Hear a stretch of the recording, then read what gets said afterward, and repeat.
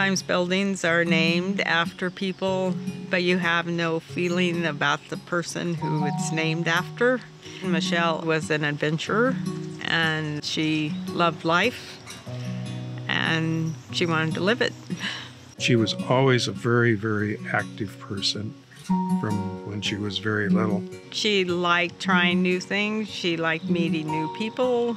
She tried very hard to keep up with Wayne. And since he was 5 years older, that was pretty hard to do. Michelle was just full of life, full of personality. She knew what she wanted and where she wanted to go. We're a very tight-knit family, not just with our own family, but extended family and friends. And so she knew what it was like to have that kind of belonging feeling.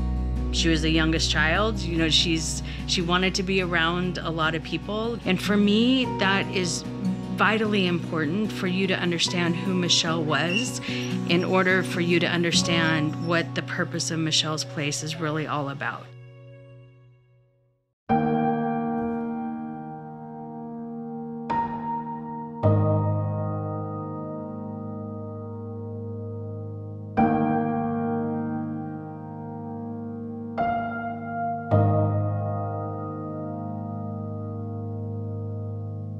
In our family, Michelle was the first one that we dealt with a serious illness and an illness like cancer.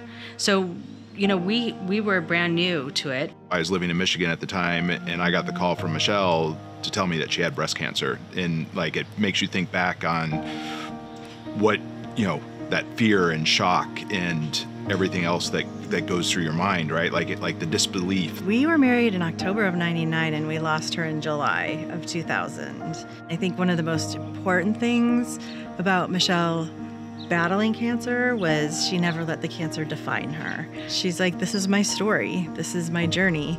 What it didn't do is it didn't change Michelle. Michelle changed her plans.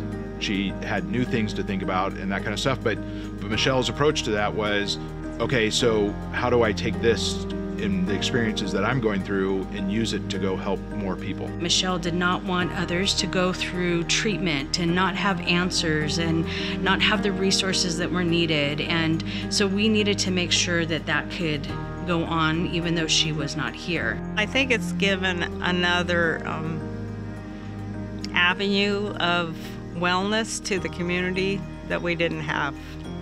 For sure we didn't have. We don't treat cancer, but we try to make the journey easier while you're going through it.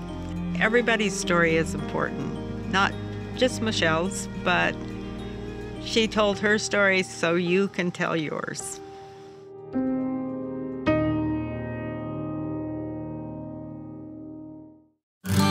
If you would have said to me, hey, so in the future, you're gonna buy a building, a $3 million building, and you're gonna open the region's only cancer resource center, I would have told you you're crazy. It's kind of unbelievable where we started and where we've come. When I look back, it's like looking at a kaleidoscope. I mean, all the pieces were seen floating around and then they just slowly came together. We didn't grow suddenly, you know, to the size we are today. It took years of learning where we're going. And truly the driving force is Michelle herself, you know.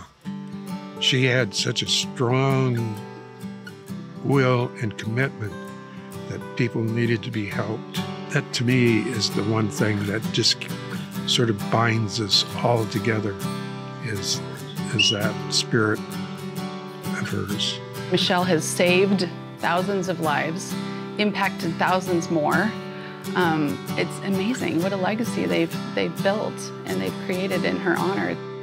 We want everybody to be able to come here. We want everybody who's facing cancer to know that they have a place to go, that they can feel safe, that they can get understanding and empathy and know that, you know, there's people there that understand what they're going through and can help them. That's what the patient navigator does. They're kind of like the business side of let's get things going, but they have that nurturing loving side to make sure that you feel your hand is being held as you're walking through this journey. I look at the people who come into Michelle's place and that we are working with and say, we have come the right direction.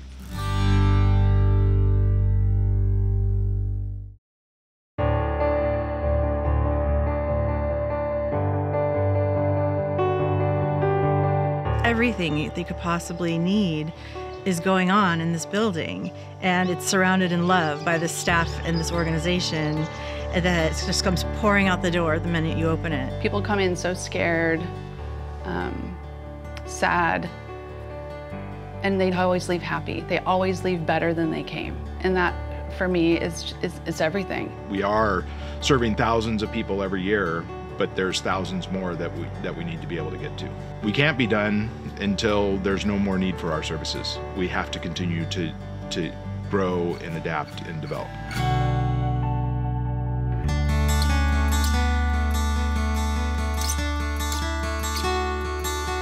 Both Meryl and me miss Michelle a lot, but on the other hand, her legacy is moving forward. And I really feel good that we're doing what she wants us to do. It's just hard to put into words for me, at least. Just how fulfilling it has been. I'm very thankful for the support of the family and for sure the support of the staff and the volunteers. Thank you from the bottom of our hearts for making Michelle's dream come true.